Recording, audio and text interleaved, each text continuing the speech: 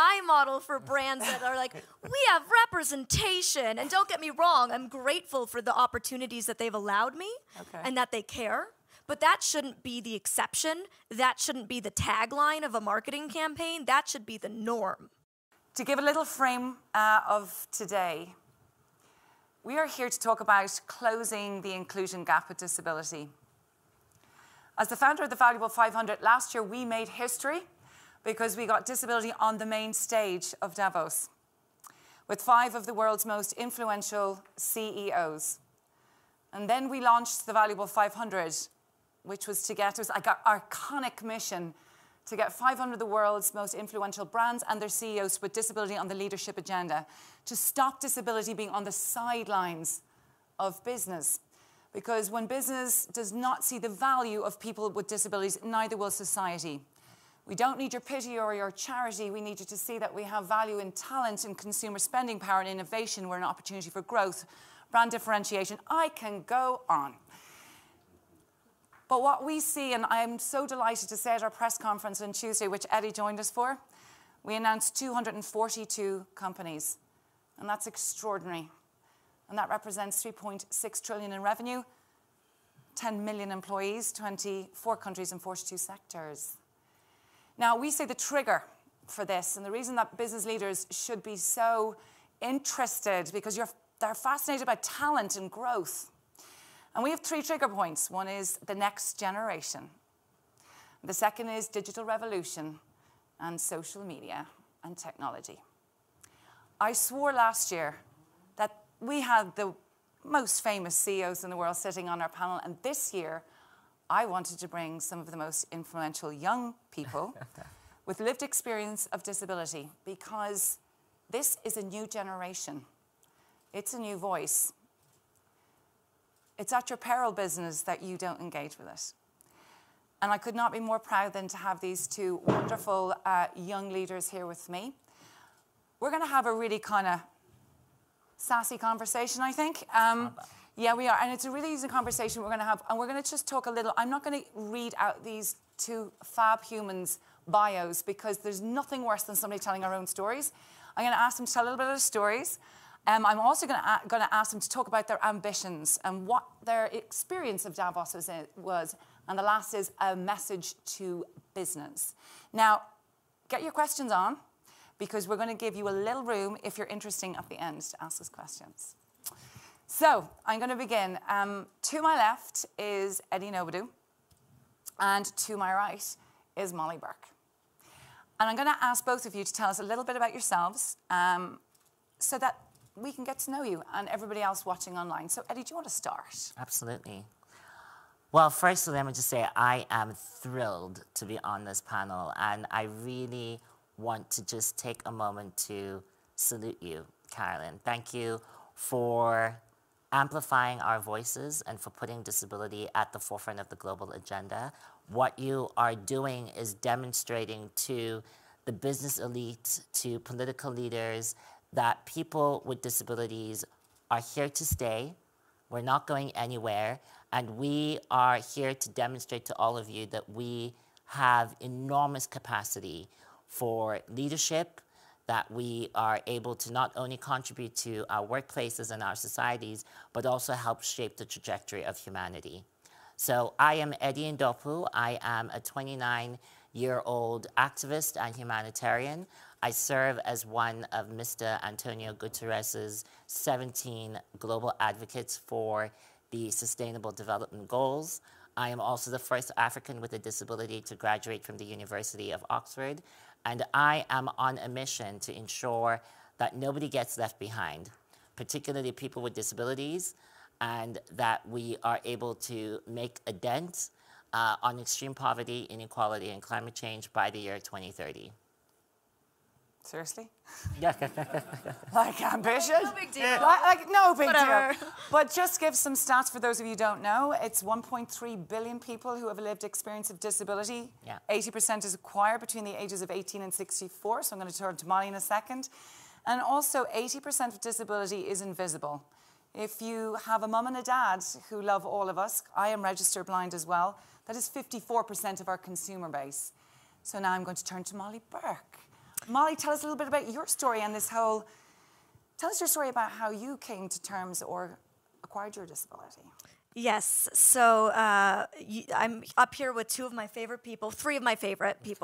This is Gallup, this by is the way. Gallup, very important member of this panel. He has a lot to say on this topic. So my name is Molly Burke. I am pretty much completely blind, although I might not look like it, which we'll get into later, don't worry. So, you know, I like to say that the disability community is one of the only minority groups, or the only minority group, that anybody can join at any point in their life. Yeah. As Caroline just said, majority of disabled people weren't born that way. And in my case, I wasn't diagnosed with my disease until I was 4 years old. And my disease, retinitis pigmentosa, took my sight when I was 14 years old. And, you know, at that time, I went through severe depression. I lost all of my friends, was severely bullied, and, you know, thankfully I went on the long journey of recovery to be where I am today. I am now a YouTuber with almost 3 million followers cross-platform. Thank you. Nice, yes. I am an author of a best-selling book. It's not what it looks like. I am a motivational speaker. I've traveled the world with some of the people that are here at WEF, speaking to audiences as large as 20,000 at a time. And I'm a commercial model working with incredible, diverse brands like Dove and American Eagle and Samsung. And I'm really pleased to be here to share some of my experiences and perspectives on such an important topic. Now, seriously, this is talent, this is leadership. So I'm going to start with okay, who wants to start? What is your one thing that you want to do in the global context of disability and changing? What is both your passion points? We talked a little bit about representation, so who wants to jump in? How we're seen and how what people think about us? Well, I have long said that those that came before me have fought really hard. Disabled people have fought really hard for legal recognition, for human rights, for people with disabilities. And I think the next frontier for the disability movement is to actually think about what does accessibility look like beyond the built environment? What does it look like beyond legislation? How do we ensure that we move beyond zero? And zero for me is a signifier for compliance. Yeah. There's a compliance logic that seems to underpin all of the conversations when it comes to disability. Is there a ramp? Is there sign language interpretation? Is there Braille? But what happens once we're in the building? What happens once we're in spaces? Is our humanity adequately affirmed? Is our talent adequately affirmed? And so my vision globally is to ensure that we move the discourse beyond zero. We go beyond compliance, we go beyond rhetoric, and we affirm and validate the genius and the brilliance of people with disabilities everywhere. The way that I intend doing that is by becoming the first physically disabled person to go to space. And, yeah. Loving you. And I'm delighted to confirm that on the eve of my participation here in Davos, it was announced globally that I've just secured a zero gravity flight, and I will be going weightless in May of this year, and in so doing, showing the world that, you know, we defy gravity. We defy gravity. That's what we do. We defy the odds. We defy gravity. And so it is a symbolic victory for people with disabilities, but specifically people with disabilities from where I come from, the continent of Africa, to show that those of us that are on the margins of society have within us enormous capacity to transform the world. And so it's about changing the world in real time. You know, I used to think I was ambitious riding elephants across India and a horse across Colombia, and it's nothing. But can I just say, is the first thing that everybody asks you when you talk about this zero flight space, do they kind of look at you and go, Like, are you physically going to be able to do that? Do you get a lot of that? I get that all the time, and it's an interesting one because I think people do a lot of adventurous things. People throw themselves out of planes, people, you know, ride motorbikes, people do all of these things, but nobody really asks non-disabled people, are you sure you can do that? Or are you healthy enough? Are you fit enough? Are you, I am, and I go through the same rigor, the same process that anybody else would. And I think if there is a segment of society that is most capable of being able to do all of these weird and wonderful things, it's us. Yeah. Because we possess enormous resilience. Have to. We have tenacity, because that is what is required to live on a day-to-day basis. The resourcefulness that we need in order to step out of our homes and confront the world on a day-to-day basis and hold our heads high, that takes guts. And so guts is the prerequisite for space travel. I think to your point, people asking, sorry, I just... No, they come on, because I'm just sitting here going, yes, yes. But, you know, people don't ask able-bodied people, well, can you do that? I think society loves to decide our limitations for us. Right. Yeah. Loves to decide what we're capable of for us, instead of just realizing that we live our life, we know what we're capable of, and if we're not capable, we'll ask for help. We'll let you know. We're the first to raise our hand because we live life every single day having to constantly advocate for ourselves. So believe me, if there's something I can't do, I'm going to be the first to put my hand up and say it. And Molly, don't you find that, like, there's also, I think the lived experience of disability requires creativity, enormous creativity. My mom always says raising me was the most creative job in the world. Because you constantly, that's Mom over there. She's incredible, and it's exactly that. It's a creative life. It forces you to think outside the box every single day. But I think one of the things that, when we were talking before we're coming in, is this perception of what disability is. And I'm just going to talk about something controversial that happens, and I'm going to hand over to you because it links into representation. So we had the panel that announced the Valuable 500 on Tuesday. And I'm not going to say who, but well, there was one or two tweets that came out afterwards, and they were like, well, it would be great if there were some actual people with disabilities on that panel. And Eddie and I are sitting on that panel. Right? And I'm serious. And then somebody went back and said, well, Eddie and Caroline, and then the person, well, she's not blind enough. And I'm going to turn to Molly on this, because this is something that we spoke about. Wow, the voice is wobbling here. First thing is, often people say, well, if you're blind, why are you wearing heels? Molly, will you just talk to me a little bit about representation and what your big ambition is? And I think you've been trolled, haven't you, about are you really there's blind? Entire forums devoted to me faking blind on the internet. Trust me. It's a constant question I get daily. Growing up, I dreamed of working in the entertainment industry. I don't work in this industry because I am just trying to break barriers for my community. I work in this industry because this is my passion.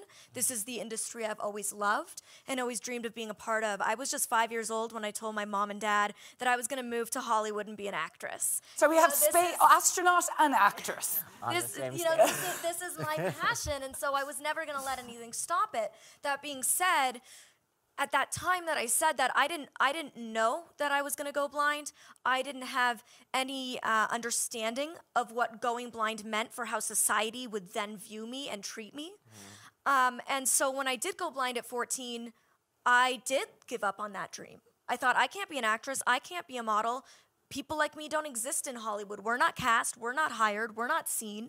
And not only did that squash my dream, I also began to see how not having people like me in media, whether it be in, scripted or in commercial marketing, not having people like me accurately represented meant that society now viewed me and treated me differently, because whenever they did see me represented, it was inauthentic, inaccurate, and often done by able-bodied people impersonating us, which frankly is the blackface we still allow.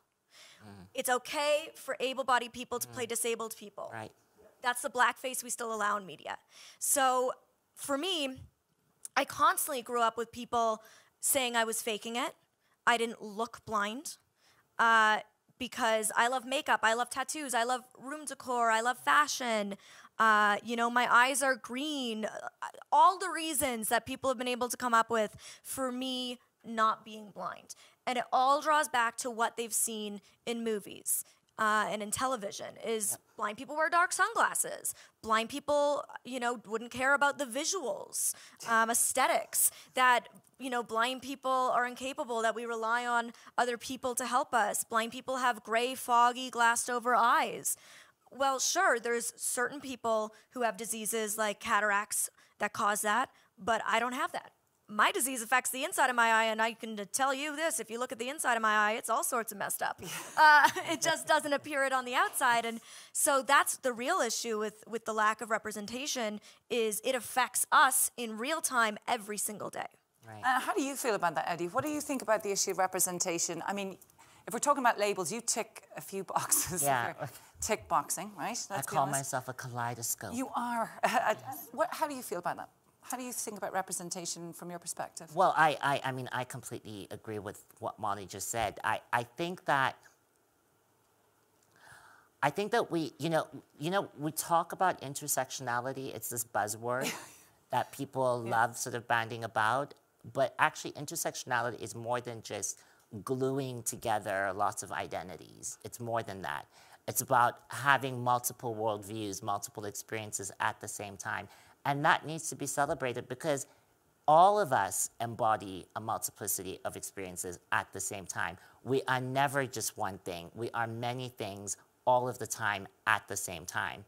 So it's very weird for me when people try to sort of compartmentalize me. I am physically disabled, I'm Black, I'm gay, I'm all of these things at the same time. And so, so even from a policy standpoint, why is it that we compartmentalize when in actual fact we need to affirm the fact that we embody all of these identities at the same time? And so I think culture plays a very important role. I think that there is, sure, legal recognition is incredibly important, but where the tipping point happens is when we see diverse and nuanced and complicated depictions of the lives of people with disabilities in all of our splendor and in all of our glory. So it is about Hollywood, it is about the magazines, it is about the rooms that we sort of find ourselves in, like the ones here at the World Economic Forum in Davos. All of these things matter because you can't become what you don't see. Like, couldn't agree more. And like, from your perspective, Molly, you've been talking about this, about what you don't see, but you've just like, you love fashion and beauty. And so where are you going? What's your next kind of career ambition? What are you going to do for the next few years? Like, yeah, I mean, the beauty and fashion industry, as I said, I grew up dreaming of being an actress and a model, and the beauty and fashion industry is initially what got me into YouTube as a viewer. I fell in love with the beauty and lifestyle and fashion community on YouTube because I didn't have friends anymore in real life. You know, I'm 14, 15 years old.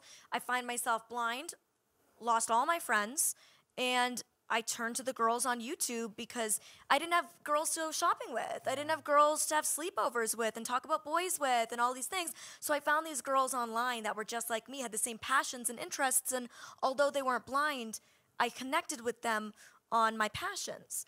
And so that's what got me into the YouTube world. And then, you know, 5, 6 years later, I began my own channel. And of course, because I'm passionate about it, I talk on my channel a lot about beauty and a lot about fashion as a disabled woman, yes, but just as a woman who loves it. And one of the things that is a constant frustration for me is that it's the one industry that I feel like has denied me being a part of it the most. What do you mean? I mean, look, you're modeling, so what do you mean they've denied you? I'm modeling for brands that use real women. I model for brands that are like, we have representation. And don't get me wrong, I'm grateful for the opportunities that they've allowed me and that they care. But that shouldn't be the exception. That shouldn't be the tagline of a marketing campaign. That should be the norm. And so for me, yeah, I've had 2 to 3 brands that have been like, come on board. We love representation. But for the most part, overall, it's particularly beauty, you know, is closed the door in my face. Not just, you know, it's funny, all these magazines, they do these big glossy things about me, like beauty influencer, but I don't think any other beauty YouTuber would ever invite me into their circle or call me a beauty YouTuber. I'm so lucky that Allure magazine has really kind of fought in my corner, and they've done, you know, a massive spread on me. They've done videos with me, and you know, Allure magazine, I think arguably is the biggest beauty-specific magazine, beauty-centric magazine. And so realistically, that's where all the beauty brands are looking for, you know, what's happening, what's hot, what's interesting, what's new on the scene. And, you know, a number of brands reached out after the big spread and were like, hey, we'd love to send you like a box of products. And it's like, okay, pay me and let's work together. I don't just need your free PR. I have enough money to buy your products. Thank you. But like, let's work together. And every time that conversation comes, they just shut the door. They act like I'm just so lucky to be in their presence. I'm not lucky to be here. I deserve to be here because I've worked for it. And I'm as valuable to you as you are to me. I bring a unique and different perspective to an industry that's been walking the same circle for years. In an industry that's been called, you know, shallow and all of these things, I bring the perspective of it's not what it looks like, which happens to be the name of my best-selling book. But I bring the perspective of actually fashion and beauty run deeper than the aesthetics. Fashion and beauty are about self-expression, about creativity, about confidence. And that's a story worth telling, and I have the most authentic way to tell that. But every brand likes to close the door on my face and say, well, for example, let me just give you some examples of what specific beauty brands have said. I won't name and shame, but we've had brands say things to my manager like, well, if we put her on our billboard, nobody will see that she's a minority. Are you kidding me? So you're blatantly saying it's tokenism. You would only use me for tokenism. We've had brands say, well, she's not a professional makeup artist. Cool. Half the other YouTubers you work with aren't either. And it doesn't affect your ability to work with them. So she's not, you know, accessible to everybody. Not everybody could relate to her lived experiences. Well, that's why it's an important experience to share. So it's really crazy the things that. But I think we have to accept where it is, and I think it's great having you getting up and speaking about it, because that will change it. And if we move then from beauty through to representation and accessibility, and I think what Eddie wants to do, I'd just like you to talk about the Global Access Fund, because access, as you're speaking about, it's not just about ramps, it's about the 6 inches between our ears, right? I mean, this is about how is our accessible or inclusive is our mind. Right. So from Molly's perspective, she's talking about representation through beauty, but can you give us what your big challenge and what you want to do? And listen, there's people here in this room and outside this room who could help you with your insanely ambitious target. Do you want to tell us? Sure. So when I was appointed by the Secretary General of the UN to serve as an advocate for the SDGs, I really reflected on how could I use my platform to ensure that we're able to promote accessibility globally and that it becomes part and parcel of the UN's global agenda, but also humanity's global agenda. And one of the things I realized is that there is no umbrella fund, a global fund, that involves both public and private sector to come together and put capital behind the collective commitment to ensure that accessibility becomes real for people with disabilities. So, and what do you mean by that? Explain what you mean by accessibility, just for people that don't know, because they might think it's just ramps. Right. No, by accessibility, we're talking about the entire value chain. Everything from getting, we're talking about the built environment, so infrastructure, ensuring that people have adequate transit, that people have adequate accommodation so that they can get from point A to point B and actually exercise their freedom of movement.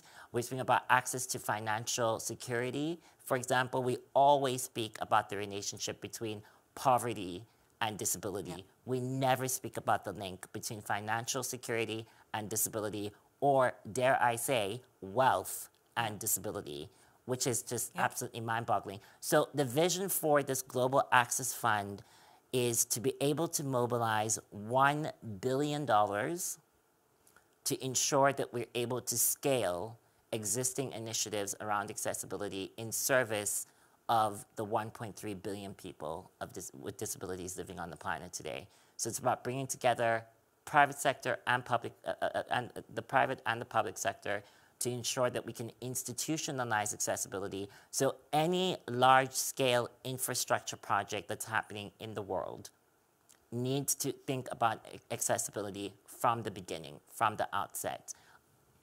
On the African continent, we have something called Agenda 2063, which is a blueprint, a vision of what the continent would look like by the year 2063. From an urban planning perspective, how do we ensure that people with disabilities are not as an afterthought, but front and center of all of the large-scale investments that happen? So my vision for this global fund is that it will help to bridge the access gaps and deploy capital and funding where it's required so that accessibility becomes part and parcel of all of our investments and our global development objectives. Right. So you can see the energy and the ambition here. Would anybody like to ask a question? Because I've got loads of questions that I want to continue to ask. But I must remember, I can't really see you guys. But is there anybody out here who would like to ask a question of Eddie and Molly? And somebody give me a time check as well, because I can't obviously see any watches or timings. Olivia, how much more do we have? Oh, great. Okay, so does anybody want to ask a question before I dive into more? Because I will. Hands, anyone? Seriously, this is a conversation for all of us. And I think everybody's very comfortable to ask anything, right? You guys, yeah, totally. We're here to ask any questions. People on the internet don't hold back. I've heard it all. Hi, Molly. Pampa here. Hi. Mexican friend. So I was listening what you were saying about all of this about working with brands, and more of a question I would like to share some experience as a YouTuber too. I think the best way for brands to see the value is to do what you're already doing, which is paving the way. I think you need to understand that you are stepping into the unknown and you are being the first one on carrying that torch. And you are being the concept that is proving that it works. So, of course, it's being tough because you are the only one building this tunnel, right? So all I can say is congratulations and keep doing it, because I promise you that those brands that see the value will come. Oh, thank you. You want to try? No, I'm very grateful for the ones who do see my value, because they don't treat me like I'm lucky. And I'm very grateful for that. They see that I'm actually doing something important. Yeah.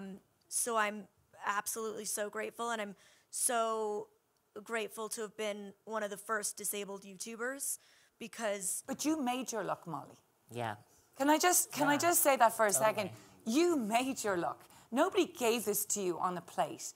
You went out and fought for it. You did too. Like, you guys made and pushed your luck. Where do you think you got that energy? Is it from your parents, of which both our mums are here, so we're in the audiences?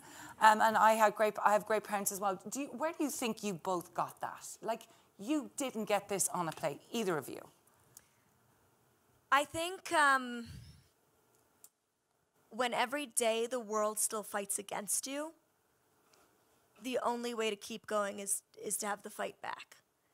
And I don't mean fight in a negative way of, you know, I don't walk around every day going, I'm so oppressed. It's not about that. But, you know, often with being in the entertainment industry, I hear things like, oh, don't get cocky, don't get full of yourself. And I always just say to them, it's really hard to get full of yourself when every day you are still discriminated against and every day you are still judged. And I think the best example of that is I was in an Oscars commercial with Samsung, and I think anybody in this room can recognize that being in an Oscars commercial is a big step in a career in the entertainment industry. And I was at this Oscars party, and we're watching the commercial, and we're celebrating, we're so excited, and then I leave the party, and I'm denied access to a vehicle home because of my guide dog. And in that moment, it doesn't matter that I was just in an Oscars commercial. What matters is I'm being denied a basic human right. And that happens daily still for, I'd say, all of us. And so when that is your reality, you have two options in life. You have the option to stay home, to hide yourself away from the world, to cry, to be bitter, to be depressed, to be angry, or you fight. You fight for change. You fight for acceptance. And I did the angry, depressed, why me, laying in my bed thing when I went blind. And you can only live that for so long before you decide, is this it? Or do I give it one more go? And I was at the point of saying, this is it. And I'm lucky that people stepped in and gave me the support and helped me build myself up. And I just remember being 15 years old and turning to my mom and I said, I can't be angry at society's ignorance if I'm not willing to do something to educate society. Yeah. And it was then that I knew that I had to dedicate my life to fighting for our community, right. to fighting for change. It's so interesting listening to you. You're, 20 years younger than me, and I really can feel that, the time that you have to take accountability and responsibility for your lived experience and not wait for magic to fix you or make it easier. And Eddie, for you, you have a very different experience to Molly. You got to Oxford. You think about, you were in Dreamforce in November. You're setting up $1 billion campaign. Where does this come from? Where was that kind of, as I call it, snot rock moment where you had, or did you have one where you had to pick yourself back up? I mean, can you explain a little bit to us about your story from that perspective? I think that it's never just one moment. I think it's about a process of becoming. Success is about process of becoming. It's not a state of being. It's not a fixed point that we sort of find ourselves in and wake up and say, oh, wow, I feel like I've overcome everything.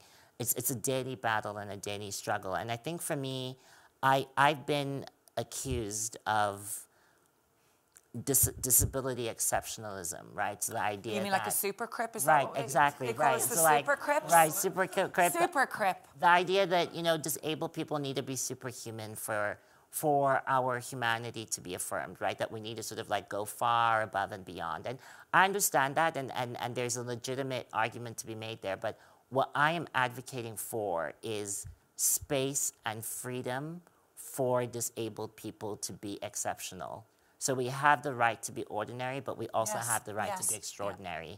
We can be extraordinary, and that is a legitimate right that I am fighting for. And so my life is really about that. It's about showing the world that disability and living an extraordinary life can go hand in hand. And so I think that reminder is what keeps me going and what forces me to keep fighting for a world that goes beyond compliance, a world that goes beyond the minimum threshold that we are told to accept and be happy with. I want to go back to a moment where we were at One Young World. And I know you wanted to desperately meet Richard Branson. Yeah. Because about space. Can you just, I think, I love the fact that we're sitting here going, you have a right to be ordinary, you have a right to be angry, you have a right to be normal, you have a right to be sad, you have a right to be happy, you have a right to be emotional. Actually, that's an invitation to all human beings. It's nothing to do with disability, right? These issues we're talking about are emotional, they're belonging. But I think one of the things I saw in you that day was just that moment of meeting somebody that you wanted to meet, but not because you want to meet Richard Branson, but you want to talk about that because it was extraordinary. It was extraordinary. I had no idea whether it would actually happen. And we were in the same building. Richard Branson was upstairs. Somebody sort of tipped us off and said that he's upstairs. So we left everything that we were doing. We went into the elevator. We sort of negotiated our way through security and found ourselves in the same room as him. And I remember it so clearly, Caroline. He walked towards us, and it was this out-of-body experience, and you introduced me, and I don't even remember everything I said, but it wasn't even about the meeting. I think it was an affirmation in that moment that, wow, it is possible. It really is possible that we can find ourselves in the same spaces and we can show up and rise to the occasion when the moment demands of it. I think it was for us because it was like a visually impaired person with Eddie, and we were running around in and out of doors and then slammed into Richard Branson. That was a big dream for you, and I really think everybody needs to keep an eye on this gentleman, because it's the 23rd of May or around May that is his first 23rd of May. zero gravity flight. But we have another ambitious traveller here. Listen, I love cars and motorbikes, and now you're taking over. What is this thing you have with cars, and what are we looking for here? I think because visually impaired people driving. Come on, give us this. Okay. Well, not just visually impaired, pretty much totally blind. Yeah, no, sorry, yes. Apologies, wrong language. I think you and I know we have the same experience, and that is when you are blind, I think every blind person can join me in saying that it is the number one moment of being like, oh my God, I'm not going to drive. That is the thing. That is the pinnacle of being like, oh yeah, the hardest part of blindness, like I can't drive. It's one of those frustrations because it's that thing we all look forward to when we're turning 16 or 15 or 17, whatever it is in your country, where you get to like get your license and you have that freedom and you're going into adulthood, and we don't get that moment. And that's a big part of growing up and realizing what your future holds as a blind person. And so for me, as a YouTuber, I'm constantly thinking, I put out 2 videos a week. I'm constantly thinking of content and ideas and ways in which that I can not just make content that's entertaining, but content that's impactful.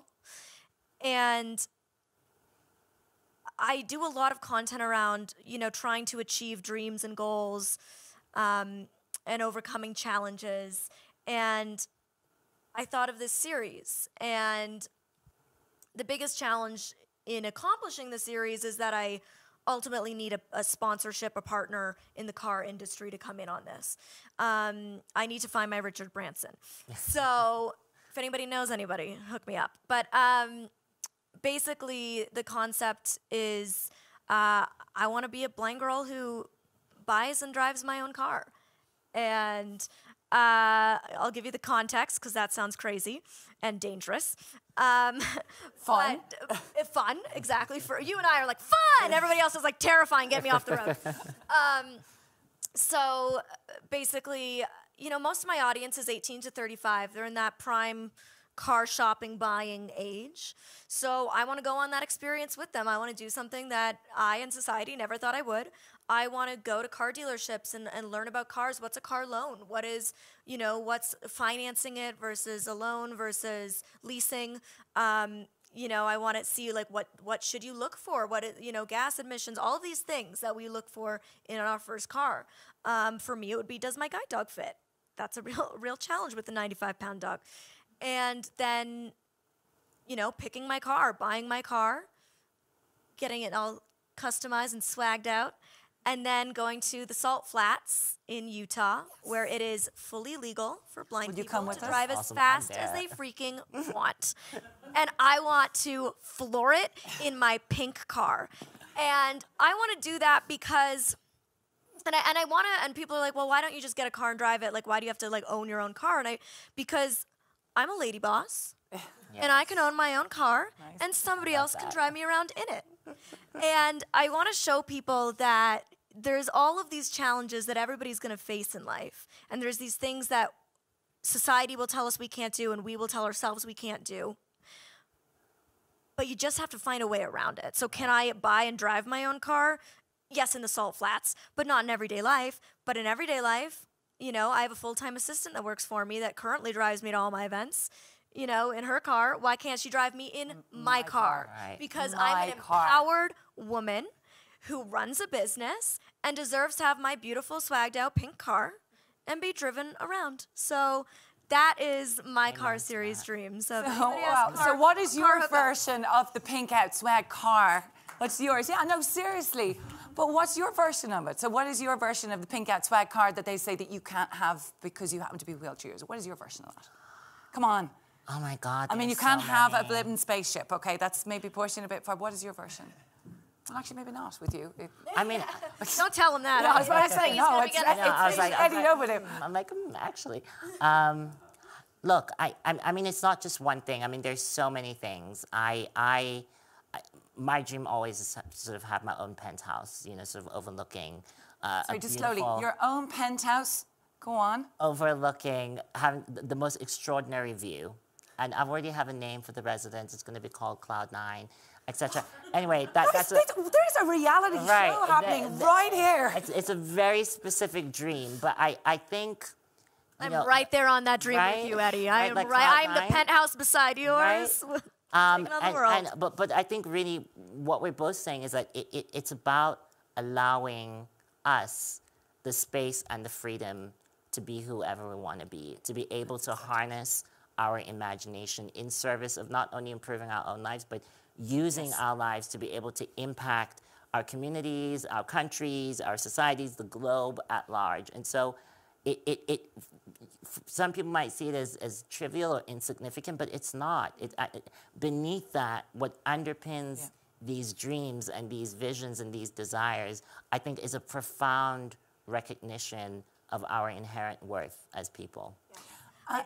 No, go. I was going to say, I think I can speak for all three of us, having known the two of you quite a while now and worked with you guys in the past at One Young World, and is that for people like us, no is almost like our favorite word, because no is a challenge. No is a yes, I can. That's a day.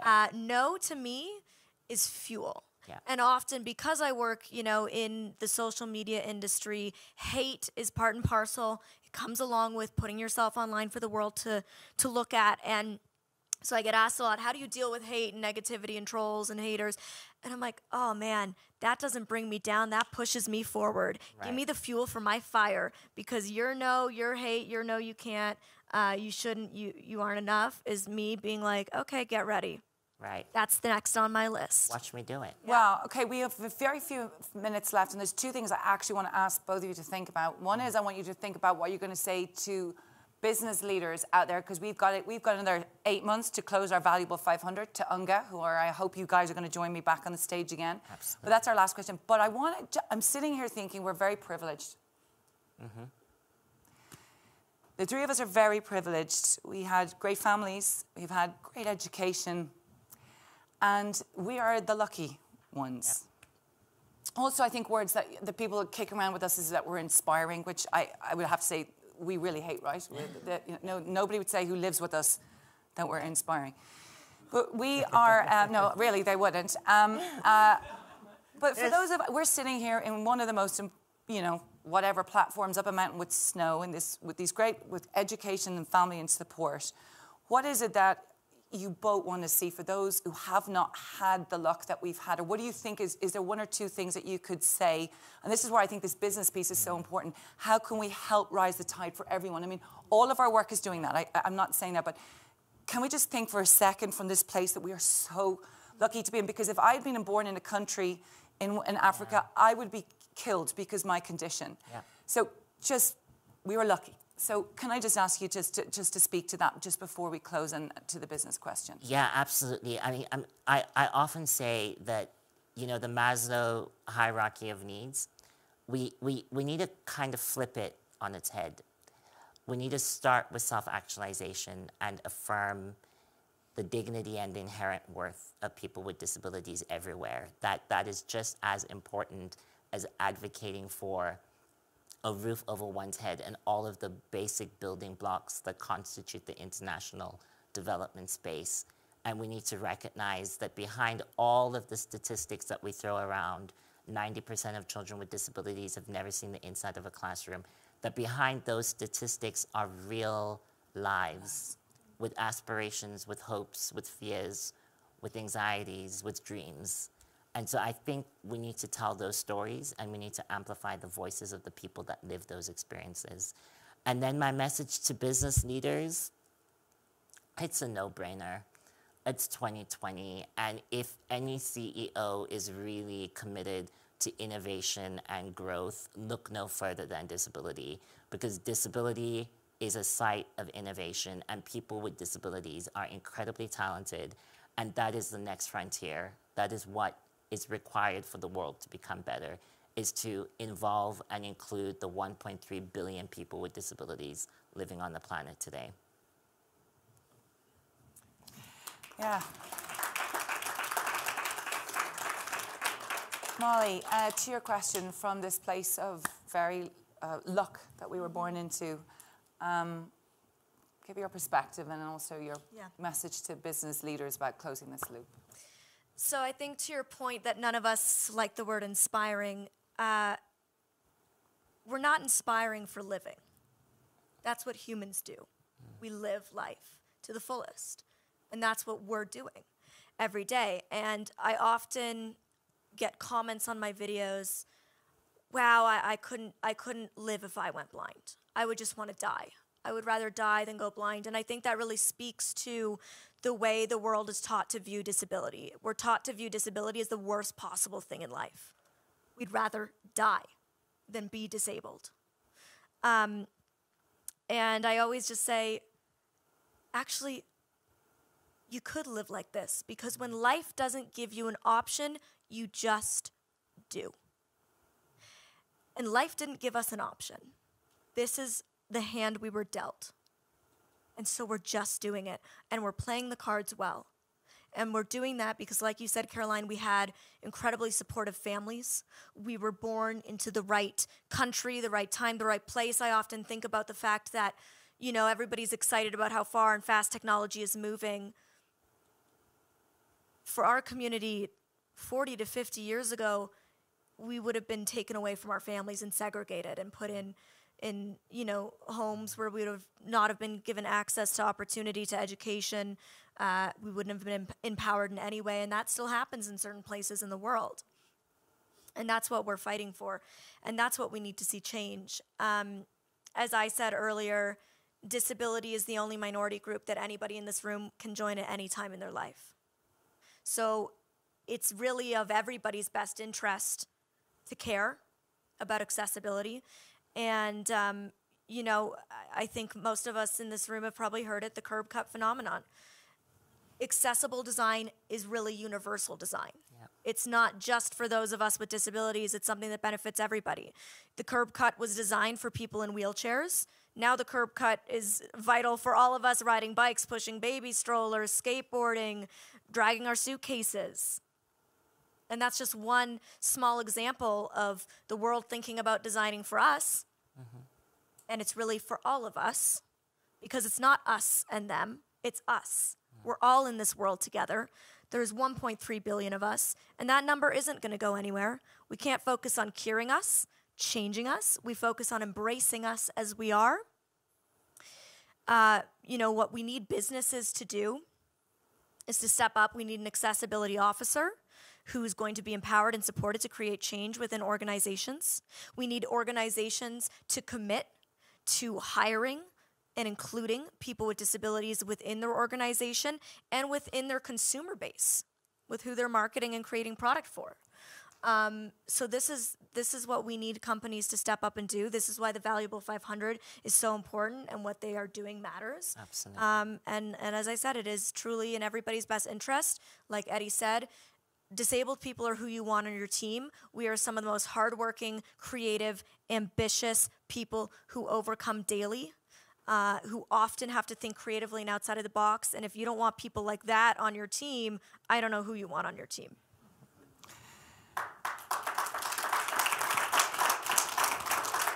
Galp's awoken from his nap. He's like, are we done? So I just want to end with 3 things very quickly. We would say we all fall to the social model of disability. I have a 4.5-year-old nephew who I go on my knees to, and I hold his shoulders and I look him in the face and I say, you are just good enough the way you are. And I want to believe that. This is not a conversation about disability, but actually the world is not designed for that sentiment. We are not disabled, and we would all believe the world is designed to, it's the misdesign of the world. Mm-hmm. So we can design that out. So we can design out the disability, and not the disability we have, but we can design it to be accommodating. We can future-proof our world and our businesses. We can change bad habits of exclusion. Habits of exclusion. And I just want to end by saying, next year, wouldn't it be magnificent if we had Eddie speaking on a plenary panel about travel and space travel, and Molly speaking on a panel about fashion and not talking about disability, but giving their experience through the disability lens. Wouldn't that be progress? So I just want to say I am going to tend to get you there. I want to thank every one of you for joining us. I think there's something very special about this panel. I have such regard, and we're going to stick around afterwards, but a huge round of applause for the World Economic Forum. Thank you. Thank you again. You keep doing this. Let's keep building on it. But to the gorgeous and wonderful-hearted Molly Burke and Eddie Ndopu.